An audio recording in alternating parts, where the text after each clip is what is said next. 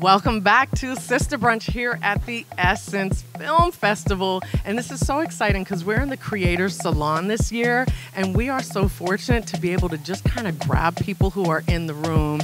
And we would have never probably been able to have this interview if it hadn't been for our friend and alumni of the podcast from last year, Ms. D'Angela Proctor. We love you. And thank you for introducing us to Ms. Jalene Mack, who is an entertainment attorney. We have not had enough of them on the podcast, and it's such an incredibly important role for all of us to protect ourselves and our work. So, Jalene Mack, welcome to Sister Brunch. Thank you for having me. This is so cozy. Isn't this nice? Isn't it beautiful? I love the set. I love the set. Looks nice. Anyway. So, tell us, first of all, what are you doing here at Essence? So I'm from New Orleans, so it was a nice treat to be able to come back to New Orleans to work on a panel. I'm going to be speaking on a panel tomorrow here at the Convention Center, and it's a entertainment law and business panel.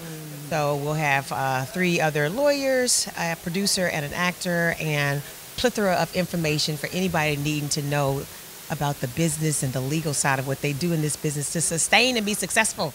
Thank you, and protect yourself. So Exactly. I'm so glad you mentioned that, because one of our segments is Let's Talk Tech. And so I always ask directors, producers, what's terminology that you know, but other people maybe who are just getting started don't know those terms or should know those terms, especially for entertainment law. Yeah, Are there terms that we should know?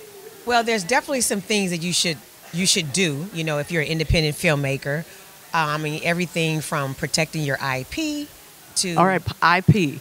Let's talk about what does property. All right, tell us a little bit more. What could that be? Could that be anything? Well, it's basically your ideas, right? Intellectual property. These are the ways to protect trademarks, copyright, patents, things of that nature, service marks. So think of the branding behind it, the invention behind patents and things like that. You want to protect those ideas. And so one way to do that is to register with the United States Patent and Trademark Office for trademarks and patents. And then if you have copyrights, the United States Copyright Office can handle that for you.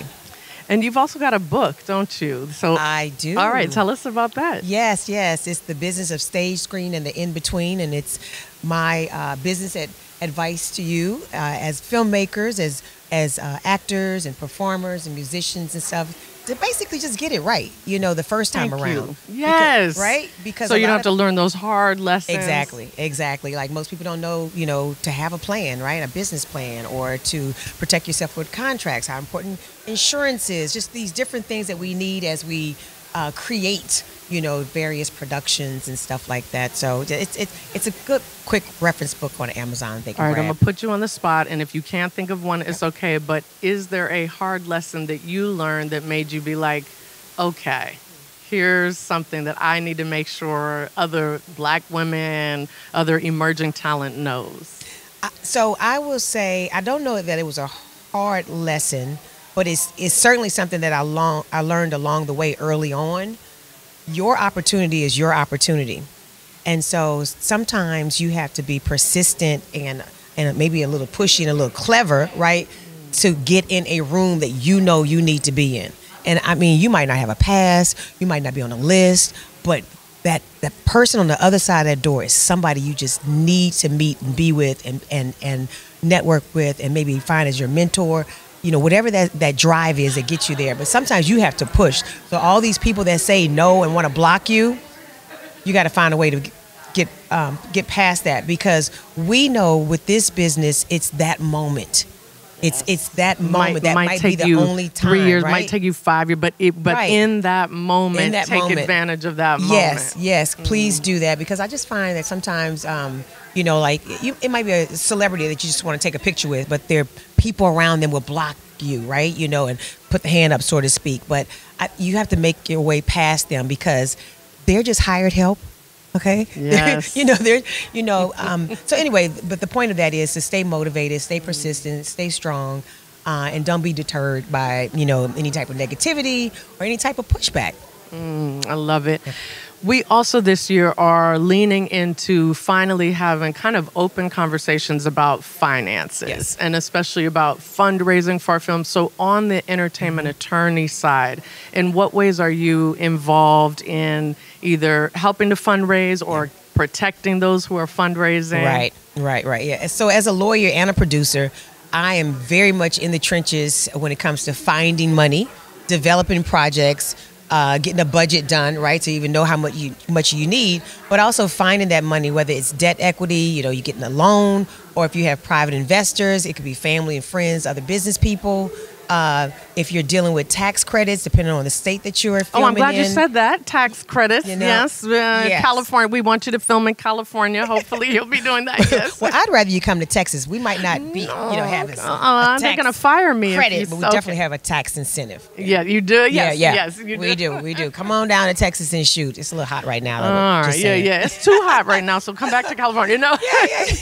So I love it. So I think that's a really important point, that entertainment attorneys touch every aspect of, so it's not like you have to wait until a certain part of it. From the beginning, from right? The beginning. From the beginning, lawyers are involved in development, in pre-production, production, post-production, sales, marketing, distribution. It just all kind of depends, but there's lots of contracts that go with any one of those steps, right? And there's lots of business decisions to be made. So lawyers, a good lawyer, right? An experienced lawyer, and a lawyer that's particularly experienced in television and film production is the lawyer you need to be talking to, because they normally have hands on all those different aspects. So I want to just say this. Please. You asked me this question earlier. Yes. The one thing I would say is, if you need a lawyer and you're in the entertainment industry, don't go to a real estate lawyer. Don't go to your uncle who's a probate attorney. You understand what I'm saying? There's a difference. Go to that lawyer who is experienced in the area that you need assistance in. So not just the entertainment lawyer either, because that's a broad umbrella of things. Make sure it's a lawyer who's experienced with television, film, or music, or dance, or just theater, or just whatever that might be. So I just want to point that out. And go to a black woman entertainment attorney. Why not? That way Women they really understand what it is that you're doing. Yes, we get it. Jalene Mack, what a gift that we just grabbed you from this room. It's such a pleasure to meet you. I hope you will encourage your clients to film in California after they film in Texas. The battle. Yes, but we're so glad to know you at Sister Brunch. Come back anytime and enjoy the rest of this amazing festival. Thank you. Thanks for having me. Hi, this is entertainment attorney Jalene Mack, and you're listening to The Sister Brunch.